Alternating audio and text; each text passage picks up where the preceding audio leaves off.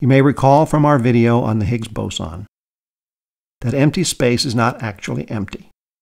It is filled with matter and energy fields.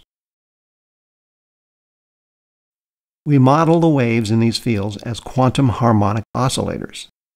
And, given the Heisenberg uncertainty principle, the zero-point energy for any wave in the field must be greater than zero.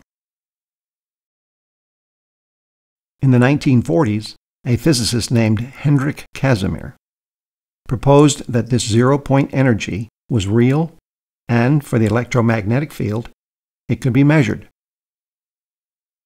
If you place two parallel low-mass conducting surfaces close to each other, the fluctuations in the quantum field will be limited in between the surfaces, but not outside the surfaces.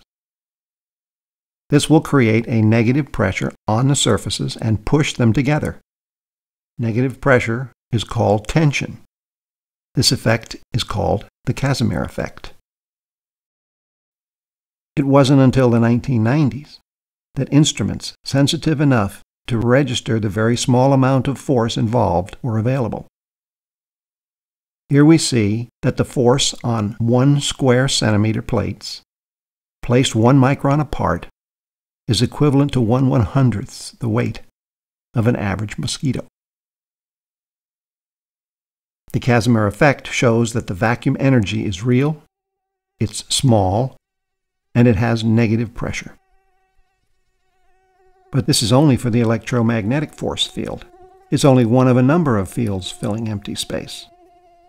We do not know how many there are, so we can't predict the total amount of vacuum energy.